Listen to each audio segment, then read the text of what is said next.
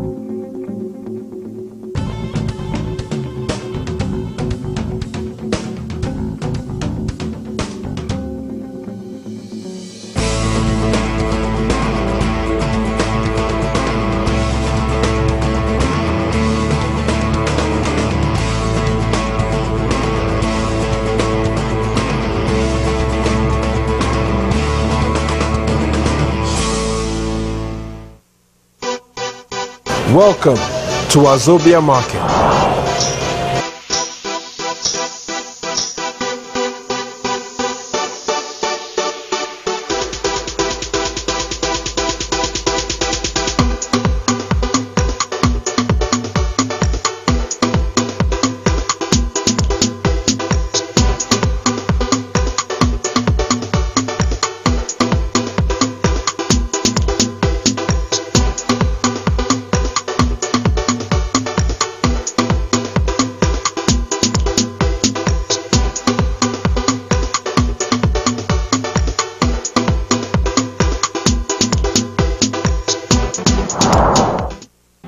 People assume quality car insurance has to cost more.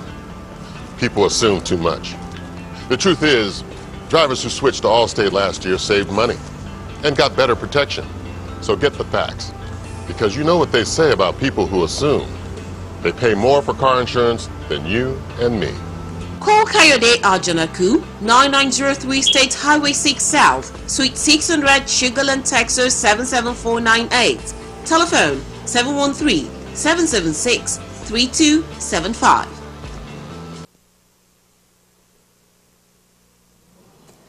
A very good morning to you, the good people of Houston. Good morning. My name is Oluwani Shola, and it is dawn on MBC this morning. I'm really hoping that you've had a fantastic week. It didn't really end well yesterday for very many people. If you've not been abreast with what's happening in the world, Paris is on, I don't know if I can call it attack, but I think I have a feeling that it's kind of synonymous with Friday the 13th. Maybe they tried to plan that, maybe, but it has been horrendous. It has been really very horrific. Starting off on that note this morning, not so cheering, but well, we're here. And Prof is here with me. Good morning. Good morning. Good morning, Houston. How was your week? It was fantastic, like you said, but it didn't end well yesterday.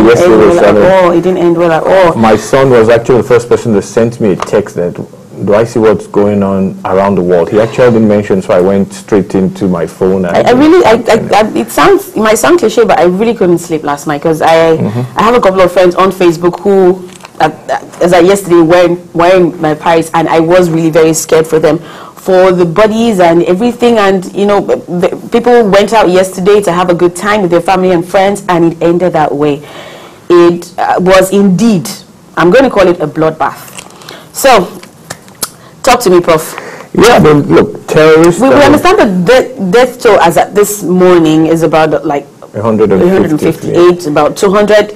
It was they're still not sure of the particular amount, but it is terrible.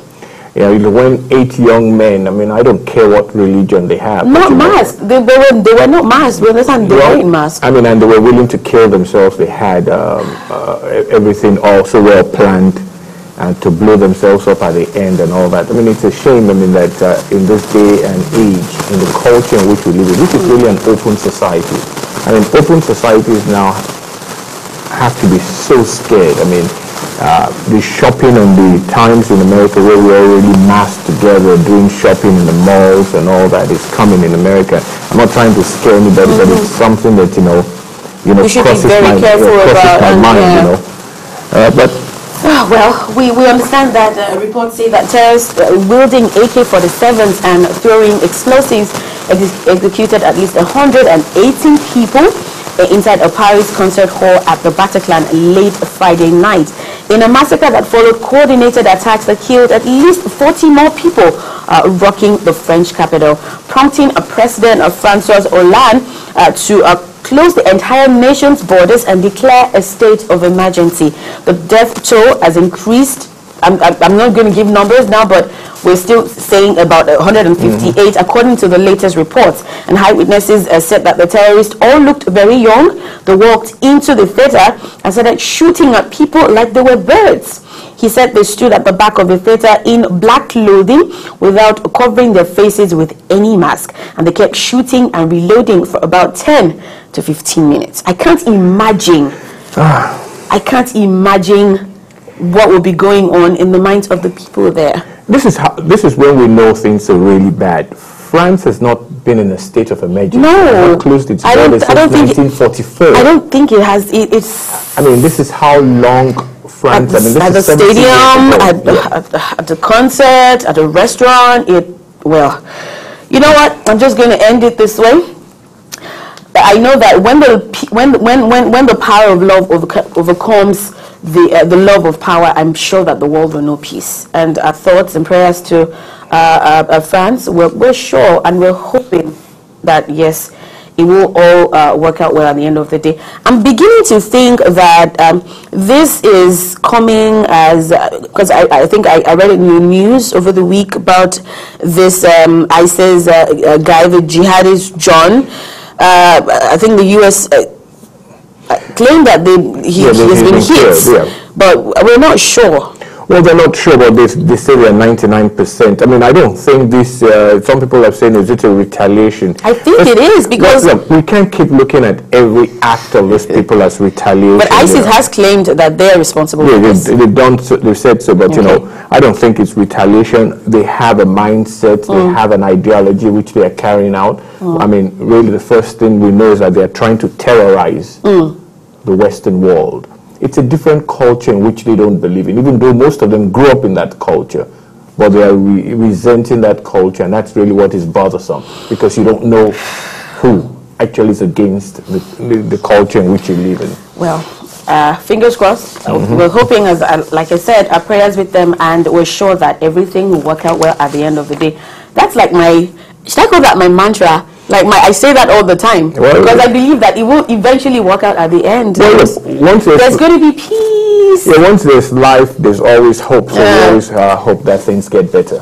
All right, so moving on to news from the home front, Nigeria. On Wednesday, Nigeria's new ministers were sworn in, and their portfolios. It was a big one, especially with the former Lagos State Governor, Fashola, with the most important of the portfolios. Well, why do we really think, I mean, a lot of people are saying that. 3-1. It was funny. It was a huge buzz on Twitter and all social media platforms over the week. Some even made a joke out of it that, okay, Babatunde is the power, Raji is the works, Fashola is the housing and stuff. But I think I find it really very, very, very daring. Look, I have said this. I found it really daring, actually. Well, but let's go back to what really transpired. We had nominees, ministerial nominees that were kind of screened or interviewed by the Senate, not really knowing their portfolio. So people thought that he was going to get the FCT portfolio. Yes, actually. And I'm sure. I like that. I like the twist. I don't particularly like the twist because I actually wrote on my Facebook page and I used 2 ministers. I said, look, Miss Dr. Hanere, who's in charge, is in health, I think is the Minister of State Health, was interviewed. And I said, look, I don't think the right questions were asked because anybody that knows the Nigerian medical situation, what goes on in that country, to me, there are 2 very important issues in medicine in Nigeria. One is emergency health. Yeah. And then the second is prescription drugs. Most of the young people that have died in Nigeria, when I use the word young, just tending to be 60, have died. What, young 60? Yeah, they have died, really, have died. 60 is young? Yeah, 60 is young. Okay. 60 should be young. I mean, you're still vibrant, full of life. Really? At 60? Yes. Then I'm a baby. And then when people die, you know, we hear kidney, liver, and all that. Look, the system shuts off because Nigerians are self-medicating. Yeah. Nigerians are self-medicating. It's a huge issue. And for anybody coming in as Minister of Health, tackle that first. Yes, and he wasn't asked those questions. One, because we don't know who's going to be the minister. The fact that he was a medical doctor, we didn't know what ministry he was going to. I thought they just tried to keep it under wraps. I think it's wrong. I think it's wrong. I mean, if those are the things we need to change, we need to know who's going where so we can have the right questions and have his thoughts on certain things that plague. You know what? Coming from what the president did rail out, the do's and don'ts at the retreat earlier on, I think last week, the past week, he did, urge them to. He gave out some really good advice and asked them, you know what? Foreign trips should be duly relayed. You know, that's a huge one. Ministers must operate within lean resources. No more flamboyance. No more rancor between ministers and ministers of states. And then, you know what, whatever it is that you're given to do, please make sure that you do the best that you can at it. So let's just hope that, you know what, maybe we didn't get as much information as we should have during the screening. Let's just hope that they have the portfolios now and they will do the best that they can to make sure that it counts. Well, look, I like the word you use, hope. And I would actually even add, let's pray. That they actually know. Look, I'm also part of the sports industry. Okay. And look, if I were to advise the sports minister, look, there are not too many things you need to do. Look, you're talking about working on the lean process and things like that.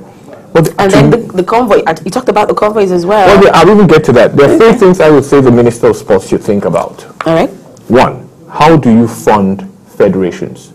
2, what would you do to some of the, what would you do to the 2 major stadiums in Nigeria? National Stadium Surulere and National Stadium in Abuja. And the 3rd one is, I'm actually even, you can't remember. Yeah, I had that planned out. That, you know, look, those 2, really, funding of federations is where he came in and is talking about corruption. That's true. But if you have a good mechanism in funding of federations, you're going to lessen the burden. You're actually going to lessen the issue of corruption, because now people will come in there knowing exactly that government funds are not 100% coming to my federation. I have to look for a percentage of what my budget is. There are going to be different ways, but again, we don't know that, and we hope and pray that they get it right this time. Yes, you can tweet at us at MBC TV Houston for your thoughts, suggestions. Do you agree with Prof? Do you not? I would like to hear from you. Going over again to the new ministers and the portfolios, we're going to be giving you some names in case you didn't catch any of this information. I'm just going to touch upon a few. Abubakar Malami is going to be the Minister of Justice, and there's Adamu, the Minister of Education. Kemi Adeosun, the Minister of Finance, Chris Ngige, the Minister of Labor and Employment. Nigerians had a field day with the Minister of Transportation. Yeah, look. Let me just go back to someone. That was a very funny one. Adamu, Minister of Education. Now, what's the thing that's plaguing Nigerian education? Let's look at, unfortunately, let's start at the top, tertiary university, our university systems. Now, how do you solve that? That is probably one of the biggest problems in Nigerian education. It is the biggest. We're producing graduates that, spend 7-8 years in school. But mostly half-baked as well. Well, look, we can call them half-baked, but look, how do you run a Nigerian university? How do you finance it? Is it going to continue to be 100% government financed? This has to be something that has to be put on the table for a lot of discussion. So let's hope again the Minister of Education takes that up and not just go with the usual thing and say, you know, talk a lot of grammar and nothing happens. Nothing happens at the end of the day. Lai Mohammed is the Minister of Information. We expected that. Kayode Fayemi, the Minister of Solid Material. Aisha Al-Hassan, Minister of Women Affairs. And the big one, I will say again, Babatunde Fashola, the Minister of Power, Works and Housing. Nigerians have called him Mr. Fix-It. Well, good. Because power, you know, is the biggest. Well, yeah, let me chip in there because they've gone to find a statement that Fashola made several years ago that he can fix power in 90 days. So people have found that statement that he made when he was governor of Lagos State. Let's see how that works out as a minister. People are waiting to see. And I don't think it's going to happen in 90 days, but maybe we'll see the light at the end of the tunnel. Or we start to see the light at the end of the tunnel. He has actually assumed office. Hours after he was named the new Minister of Power, Works and Housing, Babatunde Fashola made his first appearance at the Ministry of Works, where he had a closed-door session with the ministry's permanent secretary, Louis Edozian, and other directors, so as to chart a new course for the ministry. Fashola, in his address and his focus, said his focus will be on how to bring together processes and activities of all the ministries now put under his supervision for effective service delivery. He pledged to work with all the staff of the various ministries, and he says, first, we are here to work with you in solving problems on ground as quickly as possible. And we want to know if some of those problems are man-made or systematic. So that's for that for the ministers and the portfolios. We will take a quick break now, a musical break actually. We'll come back and we have more trending issues and stories just for you this morning on Dawn on MBC. We'll be right back.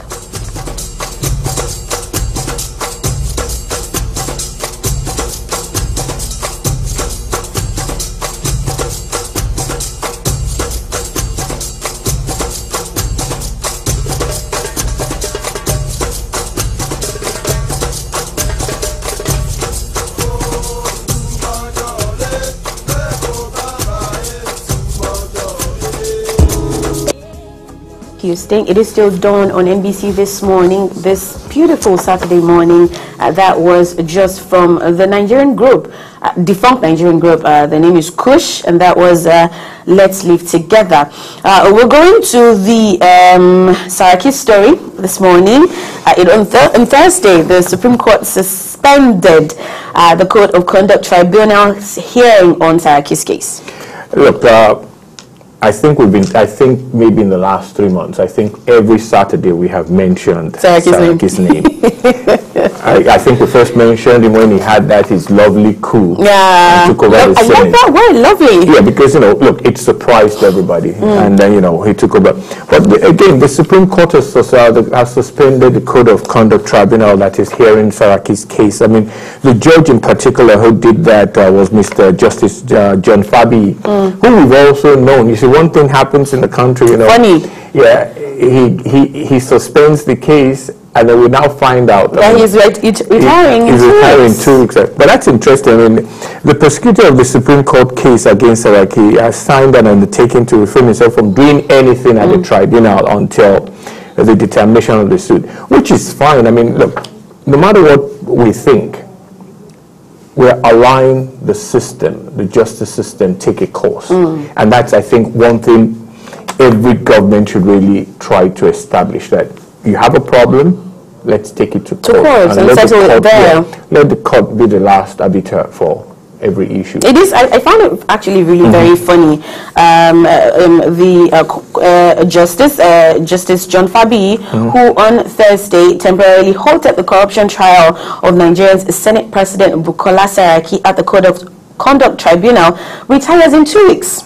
So according to sources at the Supreme Court, by law, Justice Fabi is required to mandatorily retire from the judiciary on November 25th when he turns 70. because he was born on the 25th of November 1945. Now, we understand that the Senate President has done everything possible to halt his arraignment on 13 counts of false declaration of assets, using various maneuvers in an effort to get judges of different courts in Nigeria to stop his trial. Well, just like they say in medicine, I mean, and you can feel that, you can see how much work he is putting into, you know what, I don't want this thing to go on, I want I don't want this being trial, I don't want this to happen. Shola, that's what we call using the system to his favor. There's nothing that he's doing that is wrong. You go out there, you shop for the best judge that could hear your case. To give you the best possible outcome that you'd like to have. Yeah, I mean, and I'm sure all the things you're trying to do will be done under the law. You know, the judge had the right to say, look, let's wait to determine at this level before you guys can continue. I'm sure if it's wrong, others in the other members of the will overturn him. So I agree with them using the system to its fullest. I mean, it is done. I mean, one of the things that we're copying very well from America is this, you know, the court system. So I mean, even the way we now challenge our leaders and all that, it's something that's very well done here. That has established America as the foremost open society. We need that in Nigeria. So once again, we'll see how that works out. And we're hoping that we don't get to mention Taraki's name next Saturday. we might not. I never can tell. But let's see how that works out. He's the number 3 man in Nigeria. So he's really, when we even say the number 3, he's really a number 2 because the vice president doesn't really have that much portfolio, let's say. So he's not, you know, except he's told to go do something, you know. Before he does that. Yeah. All right. So moving over, there is some news about the EFCC. The former EFCC boss, Ibrahim Lamode, handed over to the newly appointed acting chairman on Wednesday. We understand the immediate past chairman of the Economic and Financial Crimes Commission, EFCC, Ibrahim Lamode, officially handed over to the newly appointed acting chairman of the Anti-Graft Agency, Ibrahim Mustafa Magu. President Buhari sacked Lamode on Monday, November the 9th, and there you have photos of the handover ceremony. We're hoping that, you know, the EFCC, I feel, was on the low for a bit and then started picking up again once this new dispensation came on. I don't know. I think maybe it's my thought, but you know, for a bit we're just hearing just a tad bit of news here and there from them and what they do, but somewhere in recent times it just picked up.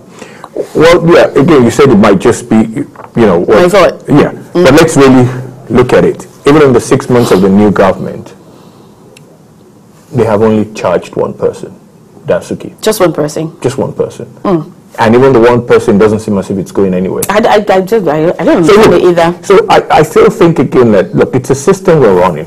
And let me put it out, it's a system we're trying to create. So let's create it, let's believe in it. If we're going to have an EFCC and they have a job to do, they should get it done right. I mean, do it well. I don't particularly always enjoy the word that the press uses, that Lamode was sacked by the president. He was removed. I mean, because if they sacked him, tell us the reason he was sacked. If it is fraudulent,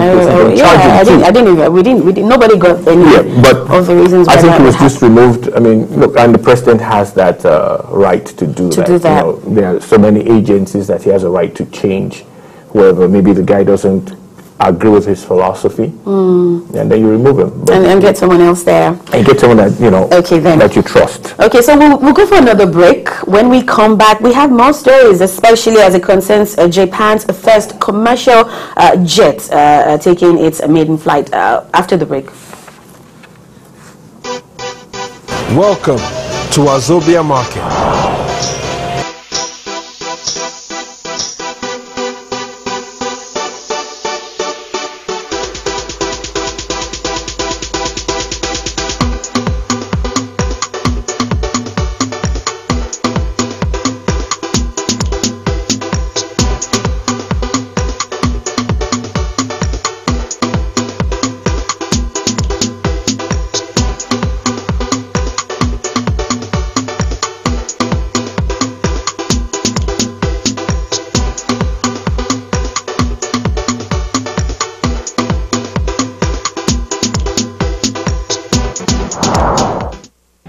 People assume quality car insurance has to cost more.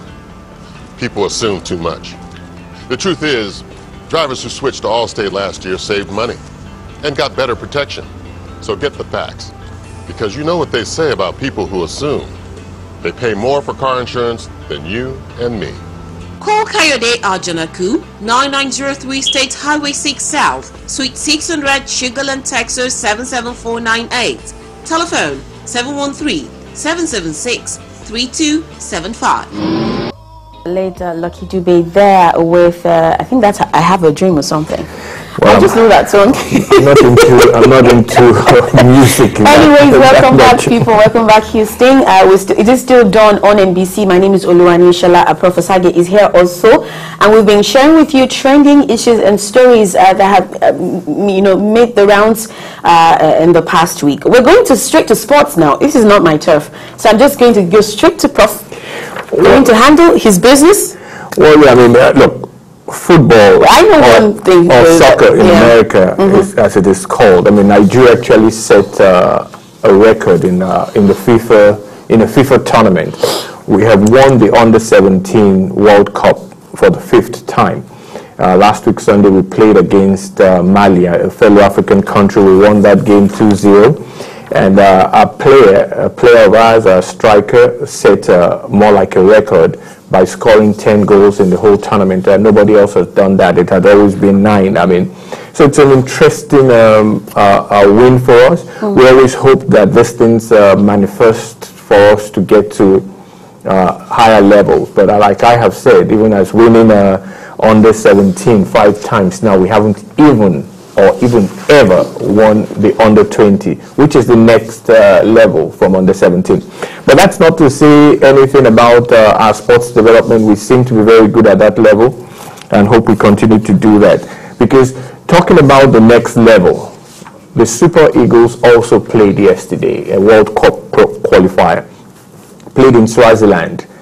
Played against Swaziland in Swaziland, and Swaziland is ranked, I think, well over 150 in the world. I mean, the game was goalless, and a lot of people are talking about that game and our new coach and what problems. I didn't watch the game, but I've read a lot of comments and all that. But hopefully we'll get better, because on Tuesday we actually play the return leg of that game in Port Harcourt. So I hope them the best after that. One striking thing happened also yesterday in the football world.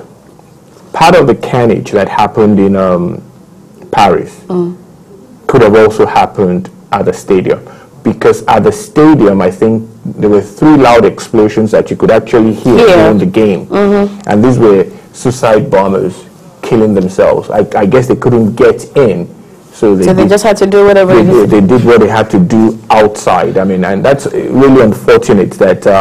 because again, I have said these mass gatherings are really the target for people with issues with the way we live our lives.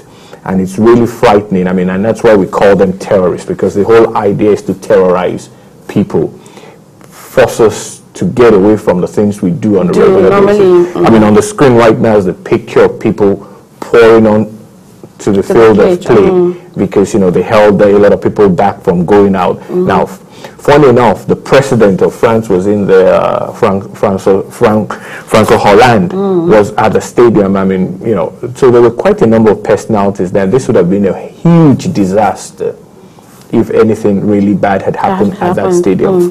Bad things happened in other places, unfortunately, but that's the way it goes. Yesterday also, I mean, we had really, that game in France was 2 past champions, France and Germany. We also had 2 other European powers play, England and Spain also. So look, again, the world moves on, irrespective of the things that people want to do. It does. We cannot live our lives on fear. But it does move on. Yeah, so that's a little bit about the sports we have for today. We know that, I mean, for those of us that live here, there's college football today, there's the NFL tomorrow and on Monday. So that again is something as we will continue to develop, because I know that a lot of Nigerians or Nigerian a lot of Nigerian Americans are now into American sports. Yeah. I think we have some clips to share with you guys out there. So yes, just stay tuned and enjoy. We'll be right back.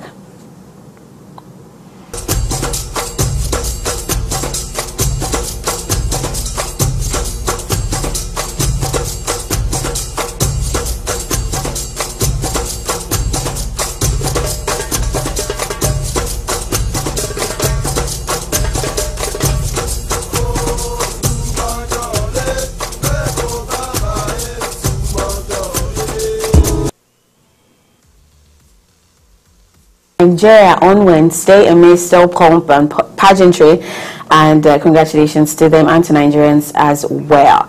All right, it's still done on NBC this morning. Please join the conversation on Twitter at NBC Live, NBC TV Houston. Yes, I would like for you to join the conversation on Twitter, on Facebook, on YouTube as well. You can also call if you'd like to drop in a thing or two, a line or two on all of the stories that we've shared this morning on the show. The number is 713-340-7514. Once again, 713-340-7514. We're going to Japan now.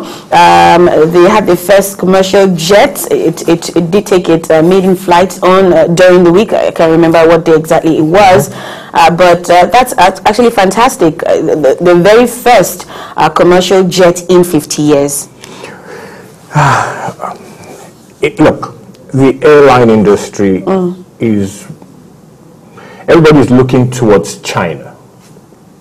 You know, with over 1 billion people. I mean, actually China and India, with over 1 billion people in both countries, you know, and the rise in income. Remember that flying is a little bit higher price. Of course. So now when you look to those two countries in particular, that there's a possibility that as their income rises and the size of those countries, you know, you need these smaller jets. I mean, right now Bombardier in Canada is actually almost monopolizes these small jets, which when we call small traveling jets, I mean, it carries about 100 people. But Boeing and Airbus actually are the bigger, are in the business of the bigger jets. I mean, those are the two largest. Boeing obviously is the American company, and Airbus it's a European conglomerate doing that as business. It's owned almost by the European countries. And they set that up also to really challenge Boeing, because everybody was buying from Boeing. There was just one major airline maker.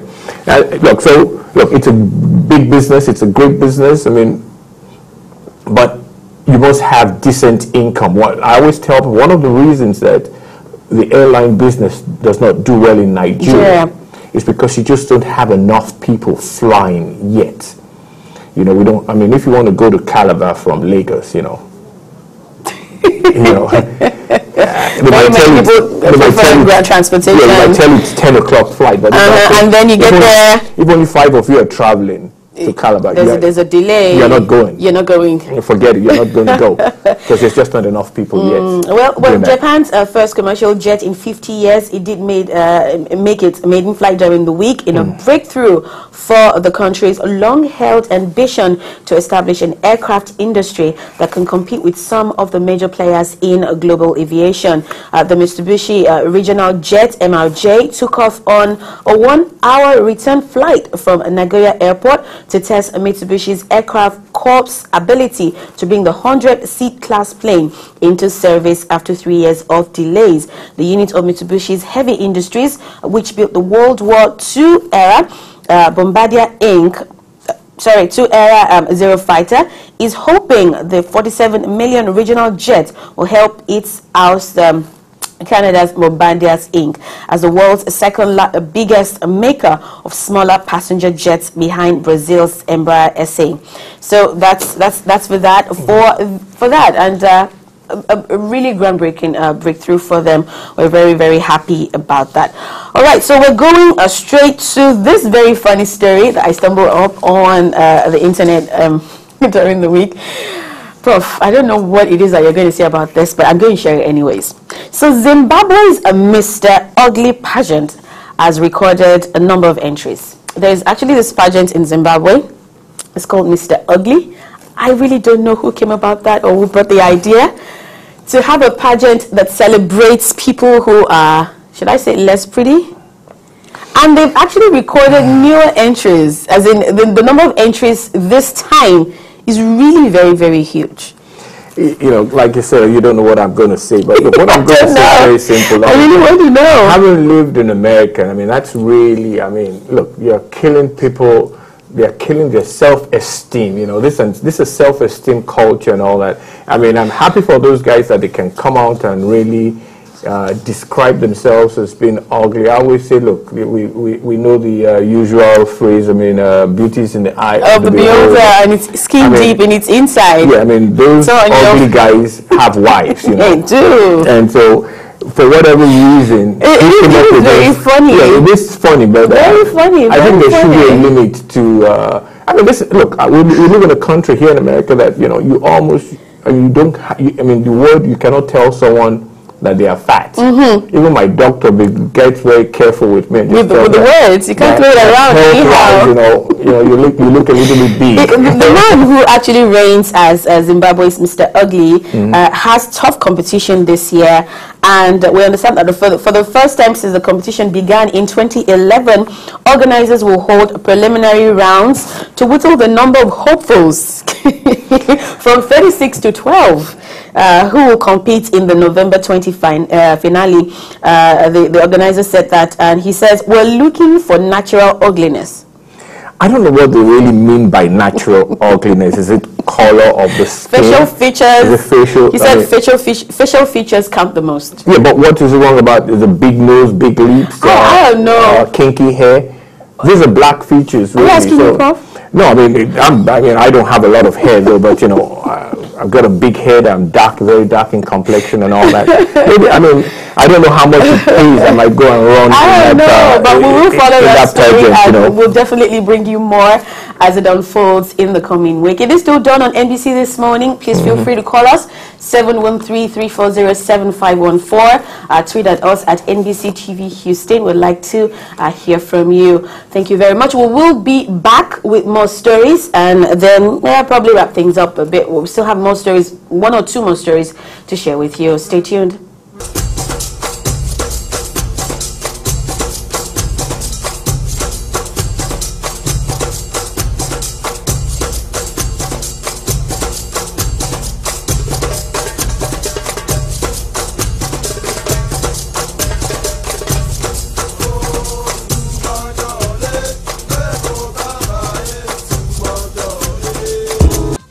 Welcome back. Still dawn on NBC this morning. Oluwani Shola is here, and we're still expecting your calls. We got a couple, but then, you know, it came in during the break. 713-340-7514. Once again, 713-340-7514. You can tweet at NBC TV Houston for your comments and contributions as well. You can go to our YouTube page and our Facebook page as well. We'll be giving out the address very shortly. But we will be going to this news. Obi Ezekwesili Abike Dabiri Erewa listed among the top 250 most influential women in the world. I don't know what to say about influence. I mean, these are two women that a lot of people said they might be ministers. They couldn't even influence themselves to get on the ministerial list. And then, you know, look, I don't know how this works. I don't know how they select them. I don't know what they mean by influence. It's actually a list of influential women at being proactive at what they do in their respective fields. I think we have a call. Okay, let's take that call. Let's take that. Hello, good morning. Yeah, good morning. How are you? Very well, thank you very much. Good morning. My name is Shola. We're very happy to have you on board with us. Go ahead with your question, sir. What's your name, please? My name is Shola Oguntayo. All right, you're very welcome. Go ahead. Yep, I have a little challenge. First of all, I sympathize with the friends. This is a terrible attack that happened in the world. It's very terrible. But it's quite very funny. You know, in Nigeria, Boko Haram, 200 people die like every day, and we don't hear so much. So it happened in France. And the whole world is like, oh, it's happening in France.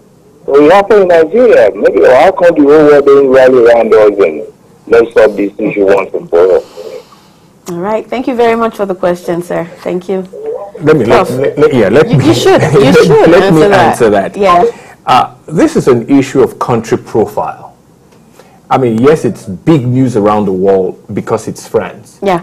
But let's even go one step further. If it was America, it would be huge news in America. Countries, unfortunately, have profiles.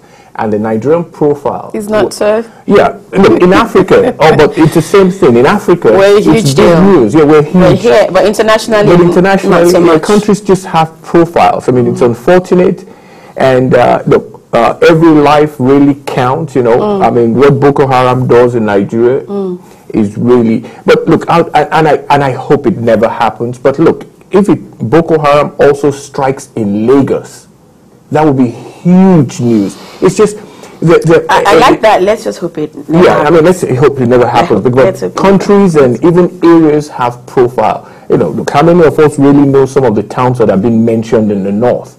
So even that, you almost do not link a lot, you don't attach a lot to it. Importance to so it. You can see, I mean, CNN does cover Boko Haram, but I mean, you know, the major news networks to cover those things. It might not be as big as France. They don't have someone on ground in the north of Nigeria, you know. So everybody has some kind of guy in Paris this morning. True. So it's about country profile. We hope that answers your question, sir. Thank you very much once again for calling. Don't forget, you can please do tweet at MBC TV Houston. Let's have your comments and contributions on this morning's show. I think we touched on that, and we were talking about that. Should we go back to that or move on? Yeah, look, like I said, I mean, influential women. Look, I know both women very well. Actually, Mrs. Erewa was actually we're not mates, but we're at the university about the same time in now OAU, but then University of Ife. So yeah, she's been an activist. She's actually been very forward-thinking. I've liked a lot of the things she did when she was in the Congress in Nigeria. But when they use the word most influential, 250, I think that the site just collated those names. There's J.K. Rowling in there as well. There's Hillary Clinton in there as well. Okay, proactive in their respective fields. Well, yeah, look, let's look at J.K. Rowling. She's a writer, so she's influential. She influences a lot of kids, you know. I mean, some people don't like the books, but she's a huge bestseller. Yes, she is. Now, that is influence. Melinda Gates runs, you know, with her husband. Okay, so you're just not very comfortable with the Abike Dabere being in the list? Is that what this is? No, I'm just saying that, you know, look, when you use the word influence, they must have an impact. Abike Dabere is in the news, but really what is the impact of her being in the news? It's the same thing with Mrs. Ezekwe Silly. She's actually really very proactive when it comes to politics and speaking her mind on most social media platforms, especially Twitter. Look, I'm on Twitter too, but I mean, nobody pays any attention to me, so, you know, and I'm not even saying I'm in the same group. They're going to get you on the list soon. I'm not even saying I'm on the same notoriety with both of them, but, you know, for heaven's sake, you know, when they make up lists like this, I kind of overlook. All right, so going to the very last story before we call it a day. On Tuesday, the Tanzanian president, John Magufuli, actually banned foreign travels by government officials, and he ordered them to visit villages. Is that even possible? Look, no government official under my administration should do any foreign travel. I'm not Yoruba, but let me say this in your adage. Look, if your country needs to go to do something that's important to the country outside, you really have to. I mean, how much can you get done in Tanzania to be in this global age? I mean, you can say we can lessen foreign travels.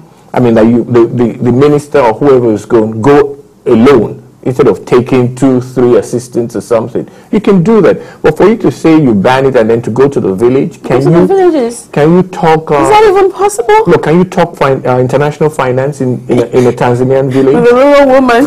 You know, some of these head of states are running amok with some kind of discipline that they're trying to enforce within the society. I mean, it's not going to work. All right, we hope that we've been able to furnish you with as much information as is necessary for you today on the show.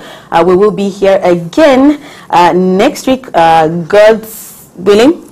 Yes? Yes, we will be here. Please don't hesitate to tweet at us, MBC TV Houston. Follow us on Facebook as well, a Facebook page, MBC Live TV Houston. Yep. Okay, and of course on YouTube as well to watch our past episodes as well. My name still remains Oluwani Shola. Thank you so much, Houston, for joining us today. Prof, you want to say your goodbyes? Yes, and my name is Patrick Osage, so we'll see you Your all Twitter next handle, you have a Twitter handle? Yeah, my Twitter handle is PJ Osage. All right, so thank you so much, Houston. Have a very, very beautiful weekend.